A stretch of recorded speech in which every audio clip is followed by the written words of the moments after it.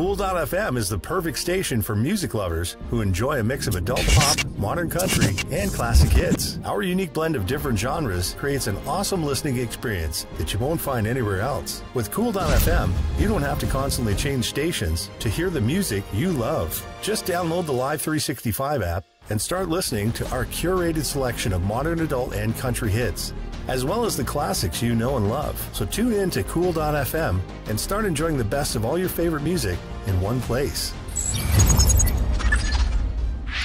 Hi, I'm Jason Lenox, creator of Lords of the Cosmos. You can check me out on my website, jasonlenox.com. That's Lenox. Or you can find me on Twitter and Instagram at Lenox Artist, or on Facebook at facebook.com/Jason Lenox Illustrator. And remember, you're watching and listening to Two Geeks Talking.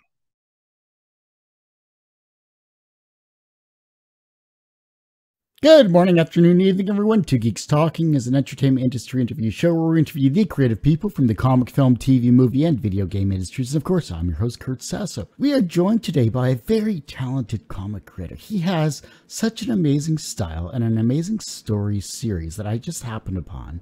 He has a 5th issue on a current Kickstarter right now. We're joined by the ever-talented Jason Lenox. How are you doing today? Kurt, hey, buddy, I'm doing great. Thanks for having me on the show. Oh, it's good having you on there. And I forgot to mention, he is, of course, the creator of Lords of the Cosmos, because, titles are important. For those that don't know anything about yourself as a creative person, tell us who you are and what you're bringing to Two Geeks Talking. I'm Jason Lenox, and I've been creating my own comic books since as far back as 2012, so it's been a little over a decade now. I have crowdfunded 10 comic books now, and 2 coloring books and 3 art books. The most recent one going on now is Lords of the Cosmos 5. To restate the obvious, is the 5th issue in my ongoing black and white 1980s inspired science fiction and fantasy anthology series set in a universe where there's technology and magic and superpowered villains, and then the lawmen that are always trying to keep them from destroying the world, right? Oh, totally. Like when I first opened, I got to read issues 1 through 4, which thank you so much for that. I greatly appreciate it. Yeah. The line work, the shadows, the black and white art style is an amazing style to see, because that's the true epitome of being an artist, because you can color over things and that's wonderful, but your line work and your style is just beautiful. Like I was blown away just by the first couple of pages. Thank you. I have always liked working in black and white. Some of the things I've hand inked, I do have some great inkers that I work with, but I always try to set up clean pencils, whether I'm inking it or one of the inkers that I'm blessed to work with is doing the work for me. I've always enjoyed 2000 AD, which has historically been an amazing black and white anthology book. So to me, I think when it's done well, I think black and white looks amazing. I love that look, and I'm proud to have, Lords of the Cosmos fit that style of very stark black and white artwork. Let's dive into the world of course, Lords of the Cosmos here. What was the first inspirational thought that came into your mind that made you want to create this world and these characters? So I was doing a comic book signing at a store in York, Pennsylvania that has since gone out of business. And I remember when I was there at the time, and this was around 2015, I think, DC had put out a Masters of the Universe book, and I got a copy because I'm a huge fan of Masters of the Universe. And I remember I took it home and I read it, and I was incredibly underwhelmed with the book. And I remember thinking that universe and characters just deserved better. And I just was kind of blown away by what I felt was just a very pedestrian book. And I remember thinking it'd be neat to do my own version of Masters of the Universe, and not, just doing fan art, but to say, let's take the style and the premise and turn it on its head. And I reached out to one friend, Jason Palmatier, who in turn reached out to another friend of his who's a writer in Hollywood, Dennis Fallon.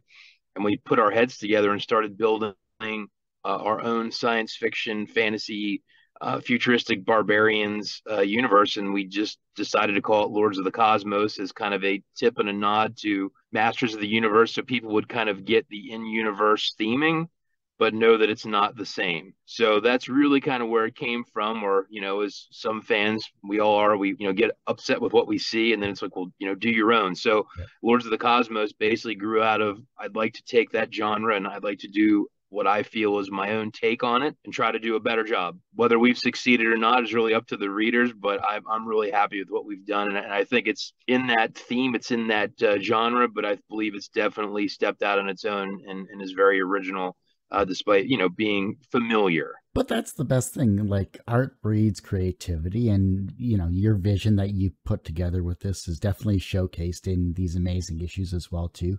The fact that you've had successful crowdfunding campaigns as well is a testament to what you're bringing creatively to the masses. So obviously there's an audience and an interest in it as well. You have a fan in myself, that's for darn sure. I love it. It's great. Thank you, Kurt. Thank you. What's the most misunderstood aspect then about the sci-fi fantasy genre that maybe people who don't follow it misunderstand? I think there's a stereotype that it's very childish, and it can be. I think that you can take it in any way you want. And I always kind of look at Batman as a very interesting take on that, because there's Batman products and stories for children for like age 5. And then there's things like Dark Knight Returns and Batman Year One, which are very mature, where we can have Batman in all levels of the spectrum. And I think that, the Filmation Masters of the Universe was definitely for kids. I remember watching it when I was maybe 8 or 9. I mean, it was very cool for a very young audience. And, you can take that genre and kind of amp it up a little bit. I thought Thundar, which was another thing I enjoyed as a slightly older kid, was a little bit more mature than Masters of the Universe. And I think with Lords of the Cosmos, we've tried to amp it up to maybe an R rating, where it's a little bit more violent and a little bit more serious. So I think that's probably the biggest misunderstanding about that genre, is that it has to be for very small kids. Lords of the Cosmos is not for a 6 to 7-year-old audience. I would say it's probably 13 and up. Maybe PG-13, like an R-rated movie you might sneak into. So I think that's probably the biggest misunderstood part of that it has to be for very small kids. And I don't think it has to be. I think you can take the genre and you can play it seriously, or, you could play it, more juvenile. But I like to play a little bit more for slightly older crowd. That's what I noticed about this as well too. Your character interactions and the action sequences you have as well too. Like, you're not afraid to kill off characters, and even in your one-shots that I saw later on in most of the issues there as well too. Like, you're building a world from many different avenues and many different perspectives that I don't think many creators actually have, one, time to take the time to do, and two, have really planned it out to that extent. We've always had a very strong vision of the start and the end of Lords of the Cosmos, which we're slowly creeping to. And we have a couple, I would say, key beats that we have to keep the same. But one of the things starting with the first issue was we wanted to involve other writers and other artists and let them explore a little bit with our sandbox. So we've been very lucky to have some talented people work with us to help us expand off of our main story. And each issue is continually building that world. The tree keeps growing with more branches. We're running around exploring and discovering parts of that world, making sure that they do fit in with what has come before, but allowing creators that we've worked with to create, really try to take it to the next level. I'm a big believer that a diversity of ideas and a diversity of thought strengthens a property. So it's always exciting for us to get people and writers and artists to give us different visual styles, different perspectives as we build the world of Lords of the Cosmos. With issue 5, we're going to keep getting bigger and more focused in on what we've got, and then expanding parts of the world that we haven't really seen that much of. So the idea is that each issue keeps building that world out, and there's still areas that we don't know anything about, and that's fun too. But it has really been fun to kind of build this self-sustaining original world that we're just exploring together with the readers and our fellow creators. And some of them have returned, and then there's new creators that we're lucky to work with. So it's exciting stuff. Who are some of the people that have come on more recently, or who are some of the creative people that you've had that maybe you didn't expect to be on the series? For the 5th issue, we have an artist from Italy named Luigi Biancarelli. He had stepped in to do the origin story for Zemba. For a lot of reasons, Zemba kind of becomes the main focus character in this issue as one of the villains, because all roads seem to cross over her paths in this issue.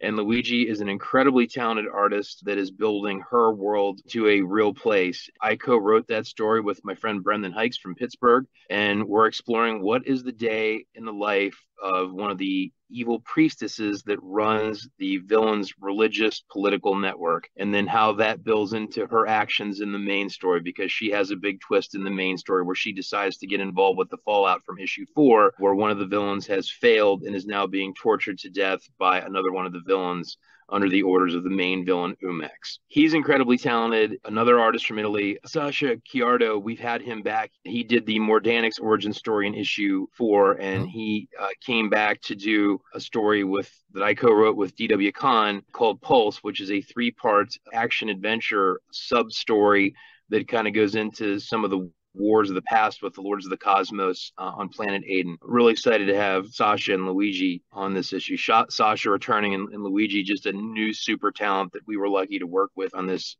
coming issue, and I hope we have him back for some future stuff. Nice. That's awesome. I love that. Finding a great artist or a great co-writer or a creative talent that maybe you haven't seen is just a breath of fresh air sometimes into a series. I love it. And one of the things that we did, David Newbold, who's an artist that we love a lot, and he's done some short stories for us. You know, one of the things he asked us to do was to build a character model sheet for scale, modeling, colors, etc. Colors mostly for the covers because the interiors are black and white. You know, as long as, you know, the artists and writers stay on model for those, you know, key characters, like that gives them the freedom to just roll with it. As long as it's identifiable with their logos and, you know, costumes for, again, the main villains and the main heroes, we can really expand off that. So it was an important part of the process that we did around issue 3 to build that character model sheet that we could give to anyone to say, this is where we're, you know, this is what we're building off of. Looking at your Kickstarter campaign, which is currently ongoing, you have a variety of great tiers here available, those that you can catch up on past issues, etc. But what are some of the tiers that you were looking at expanding upon for maybe past campaigns with this current campaign? I think we're definitely able to have more original art on this campaign, and part of that is we have more hand-done art for this issue than some of the past ones, which we had some digital entries. So there is, you know, much more affordable original art for Lords of the Cosmos 5, which to me, there's some really good pieces you can get at very, I feel, fair prices. As always, I try to do a limited amount of sketch covers for each issue. And those have been a lot of fun, especially when they say it's Jason's choice and I get to kind of go a little crazy for the fans that don't have their own thought for what they want. That's pretty exciting too. So as always, I think those are really the funnest things to get on any of the campaigns that I do, is to snag some of the original art or get a Jason sketch cover, you know, grab them while they're still there. Looking at yourself as a creative person here, what was the first time where you learned that language had power? I'll be honest, the first time I learned when language had power, I think was about 20 some years ago, my very first job out of college. And I remember the fellow that I worked as his subordinate was incredibly rude with the things he would say, and nothing that he asked for was necessarily wrong or inappropriate. It was just how he asked for things. And that was in 1998 and 1997. It always stuck with me from being very angry and frustrated at that individual, that the way you ask for things and the tone of your voice and the punctuation that goes with that, whether it's, you know, written or spoken, can affect how people feel. And that has nothing to do with comic books or creating, but it just has to do with thinking about where I was the audience, and I felt it was very rude and it was very condescending. So I think over the years, it's very important to choose your words and to choose how you present your words to present a message. And whether that's in storytelling or whether that's in your day-to-day interactions with your fans or your friends, it is very important. And the choice of words is huge. Now, obviously, when we're writing for characters, we may want to make them seem rude or bad or evil or good or caring. So yeah, it is, like I said, I think back to that 97, 98. Yeah. What was the second wisest piece of advice that you've received that has stuck with you in your career? That's a great question. One of the things that sticks with me for creative advice is listen and watch people that you feel are doing better than you, because if you try to watch and emulate and use them as a guidepost, that's how you get better.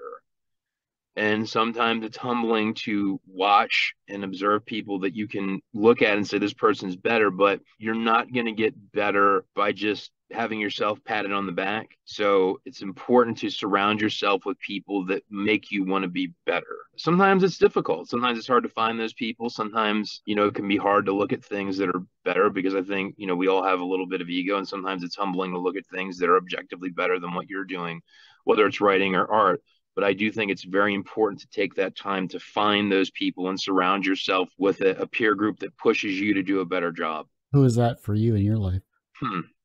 Well, I'll tell you, I'll give you three names of other independent creators that I look at that are doing things like I'm doing. Mike Shea, who does Miskatonic High. I'm always in awe of the work Mike is doing. He's kind of like a mini publishing machine. Another mutual friend that I have with Mike is DW Khan, who does Lovecraft PI. DW Dave is always working to build his brand. He's always working to build his titles, and he is a worker. I'm always amazed by the work he's putting out. And a third creator is Charlie McElvey, who does his book, Spider Squirrel, and it's seemingly about a dozen other projects that he's always working on. And all three of those individuals are always pushing their boundaries to do better, do more, and to build what they're doing. All three of those individuals are incredibly passionate about making their books. And I look at all three of them as guys that are doing a great job, and they're really working hard, and I try to listen to all three of them. And sometimes that's asking them questions, and other times it's just listening and watching what they're doing. But all three of those guys put out great products, and they're really great people, and they're the kind of people that I tried to look at to do better, because I think they're doing a great job. Yeah, it's great to have like-minded individuals who are pushing boundaries, like you said there. It's Sure. We can always improve in some way, shape, or form in life and in our creative process. We just have to listen. Yeah, no, and sometimes it's just watching guys like that. You'll notice a little tip, a little trick, something they're doing a little bit better. I actually got to meet. I'll give you one other person, and he may have been on your show at some point. I was lucky enough to meet a gentleman named Pat Shand at Happy Valley Comic-Con in State College. I've really been a big fan of reading Pat's thoughts on crowdfunding, and I was lucky enough to meet Pat. Literally, the guy did not disappoint. I talked to him for about 10 minutes, and he was kind enough to be very generous with his time and thoughts, and gave me, without a doubt, he gave me some more amazing advice one-on-one that were things that I was not aware of. I made it a note as soon as I got to a pen and paper to write down his little nuggets of knowledge, because a guy like Pat, and again, I'm sure you know who Pat is. Yeah. Pat's just like a fountain of knowledge. And if you just shut up and listen to a guy like Pat, you'll do better, because that guy is one of the smartest people, I think, in the independent comic crowdfunding world. So if you're listening to this and you don't know who Pat Shand is, definitely follow him on some kind of social media. Just listen, because Pat's got a tremendous amount of knowledge. So he would be a fourth person that I kind of look at as someone to say, do better and try to be more like Pat. Yeah, no, I definitely know Pat. He hasn't been on the show, but I'm working towards trying to get him on. I've chatted with him in various spaces as well, too, and he's just an amazing person for sure. Yeah, he's an A+. What was the first thing that you created that made you realize, yes, I could do this professionally? I remember in 2011, I was on the old Heavy Metal Magazine bulletin board that they used to have on their website, and they were in the process of closing it down just to go full social media. And there was a handful of us that were chatting about doing a short story to submit to them. I ended up connecting with a gentleman that was a writer and letterer, and we made a full color 5-page short story and submitted to them, and actually creating a small story with a beginning, middle, and end. And we submitted it to them. It was kind of a weird process, because they just kind of were like, thanks. We'll whatever. It's kind of, you got the thanks. We may do something with it at some point in the far future. I remember I really enjoyed the process, and I was like, well, I know I can make something. I made another short with that writer that was a 13-page short. Right around 2012, we realized that probably they weren't going to be in heavy metal, which was cool. We put those books together and did my first crowdfunding to get a couple bucks to wrap it up for the Griselda Kickstarter, and then put them out as a little compilation book with 2 stories. And I started doing comic book shows in 2012 by just going with having a book. And I remember going to the Scranton Comic-Con in 2012 in Scranton, Pennsylvania with a stack of books, and I sold like 20 books. Nice. And I thought it was pretty cool. It's all kind of built off that in the last 11 years. So it was the process of being able to start from scratch, put a small team together of 3 of us, because we hired a colorist, and then we had myself and Mr. Paul, who had written it, and we put that story together. It was called Vermin. It was a little 5-page story. So that was just, creating, an original story and making it from scratch, and then building more material to make a book and crowdfunding it and printing it. And that was 11 years ago. And the rest, as they say, is history. The rest is history, and it's all just been slowly growing that brand and slowly building more material, just putting one foot in front of the other, and a constant push to make more and better material, and growing an audience that appreciates it and wants to be there for it. Looking at, of course, Lords of the Cosmos, because we've been talking introspectively, and that's the style of this show as it is, and I appreciate your answers. But when I first looked at Lords of the Cosmos, I honestly didn't know what to expect, because I saw the cover image, I saw your beautiful interior work, but I'd never really heard about Lords of the Cosmos. So what is the elevator pitch for it, for those that maybe come to your table at conventions? Kurt, if I had to give an elevator pitch on Lords of the Cosmos, it would go like this. Imagine a black and white anthology like 2000 AD, but the content in it is Masters of the Universe, Thundar the Barbarian, and Flash Gordon. However, the editorial team is like Warhammer, 40K, and Games Workshop.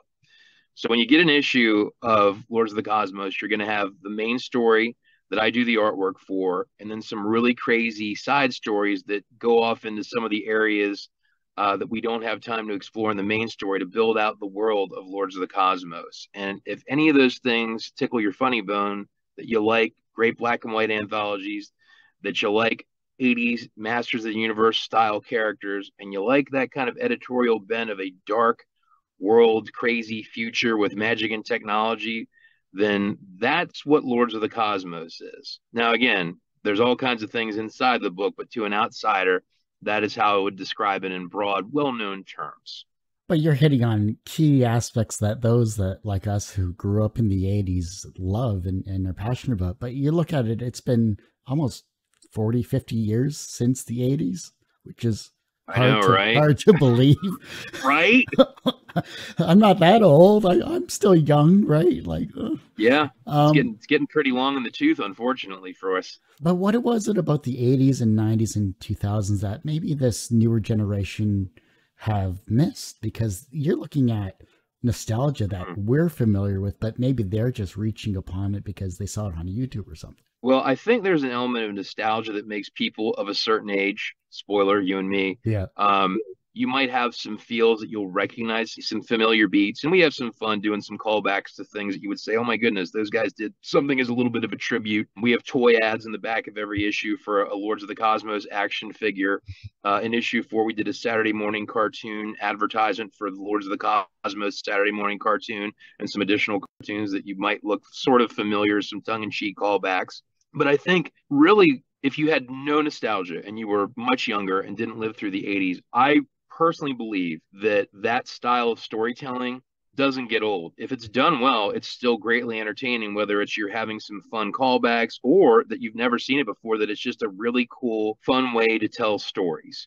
And I think that whether you like Lords of the Cosmos or other properties like that, because of some nostalgic callbacks and feels, that's great. But I think that in our case, we do a great job that if you have no nostalgia for it, that we're still standing on our own and we would be entertaining on our own. So I think the nostalgia is kind of a bonus, but we're not standing on that as the only reason that you're buying the book. But I do think that style of storytelling never gets old and is still as relevant today, if done well, as it was 40 some years ago. Everyone has one person that inspired them on their path to where they are today. Who was that for you?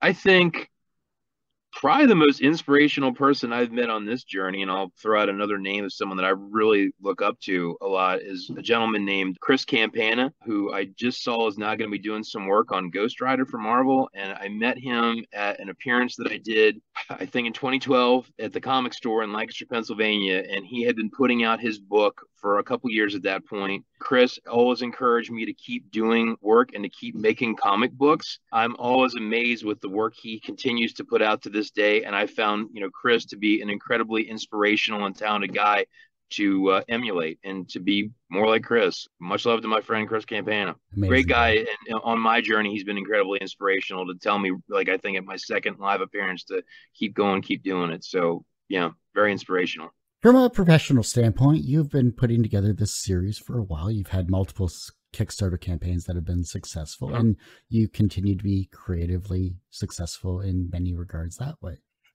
Do you consider yourself personally successful? Yeah, I do consider myself personally successful. I think there's two metrics you can look at that. One, has what I've done been profitable from a bottom line standpoint? That's the business person in me talking. Yes, it has. It's made more money than it costs to do, right? So that's kind of a very black and white answer to that question. However, someone could say, yeah, but you could go sell gravel and make money. Would that be the same thing? So the second answer to that is, has it been personally fulfilling to me as an artist, and has it made me feel good? Yes, I really enjoy making art. And if the first one wasn't true and I was just doing it to do it in a vacuum, I would still be enjoying it. So personally, it's been artistically fulfilling to me to do it on top of making a dollar. So by those two metrics, yeah, I've been successful and I really am happy with that. And I would say the third metric to that is there are people that continue to support it with their dollars on, Kickstarter crowdfunding, buying things from my store or from me in person, and that they genuinely seem to enjoy it and are excited for more. And over, the last couple of months, having people say, Jason, when's Lords 5 coming out? That's incredibly fulfilling to have people want to know what's next. And that's awesome. The reverse of success is failure. How do you deal with your failures? I think the biggest and easiest way to deal with failure is to take a hard look at it, determine what you did wrong, and then make it a point not to repeat it. And that could be doing something incorrect with your artwork. And I always remember on my second short comic strip, Griselda, I did some teeth wildly inaccurate, and a reviewer made fun of my horrible teeth. And I remember thinking, I will never do that wrong again. And I always make sure that my teeth are correct if I draw people's teeth. So there's things like that. And if something is called out, if it's actionable, make it a point to learn from it and move on, and don't do it again. Get better from those mistakes and don't dwell on them too long. The younger generation is looking at your work and then becoming inspired to be creative in their own way, whether it's as a comic creator, an artist, or something along that line that maybe you've inspired them creatively. And the fact that you have the younger generation with your family as well, too, looking up to you as an inspirational person, maybe you're inspiring them as well in some way, shape, or form. Well, I don't know. We got. Yeah, see, I'm inspiring you guys, right? How about it? How can they inspire the generation that follows them? I think the biggest way you can get people to be inspired is to do your best at all times and be an example of positivity and positive improvement. And if you're always trying your best, regardless of the results, people will see that honest effort and they're going to try their best. And really, if I have people that'll say, well, how can I do better? What should I do to be better? It's just get better than what you were doing yesterday and try to constantly improve. That's the only thing you can really control, and focus on being a better version of you. If you're doing that, other people will see that, and then they'll do their best to try the best possible effort they can put out there. If your life was a comic book or a movie or a series, what would its title be? And what would its soundtrack be? Well, I don't know. I always kind of go for very, plain, easy to understand titles. So I think I would call it The Jason Lenox Story, right? And I think the soundtrack would probably be, well, it'd probably just be Slayer, right? Because that's mostly what I like to listen to. So yeah, The Jason Lenox Story with the soundtrack by Slayer. Well, Jason, I do hate to say it, but that ends this particular episode of Two Geeks Talking. I want to thank you so much for coming on the show. Thanks for having me, Kurt. I really appreciate it. Before I let you go, where can we find you? How can we support you? Of course, where is the Kickstarter campaign, and when does it end? The Kickstarter campaign is going to be, as always, pinned to the top of my social media and my website. So you can go to jasonlenox.com. It'll be pinned at the top. You can go to my social media, which would be on Instagram and Twitter at Lenox Artist, or on Facebook as facebook.com/Jason Lenox Illustrator. And take a look at the top. I'll make it easy for you to find. And as to when it's going to end, I don't have it right in front of me, but just go click on the link and it'll tell you how many days and hours and minutes are left. So get to it while you can and back to project. Well, that ends this particular episode of Two Geeks Talking. You can, of course, find this interview and 1,000+ others, quite literally, on our website, tgtmedia.com or twogeekstalking.com. That's the word two, not the number two. Of course, our website is going through a revamp, so look for it on our YouTube channel, which is youtube.com/c/TGT The podcast is back after 13 or so years, because reasons, and you can find that at twogeekstalking.podbean.com or search for Two Geeks Talking on any of your audio streaming services. And as I say every week, everyone has a story to tell. It's up to me to help bring that out. Thanks for listening and watching on Two Geeks Talking.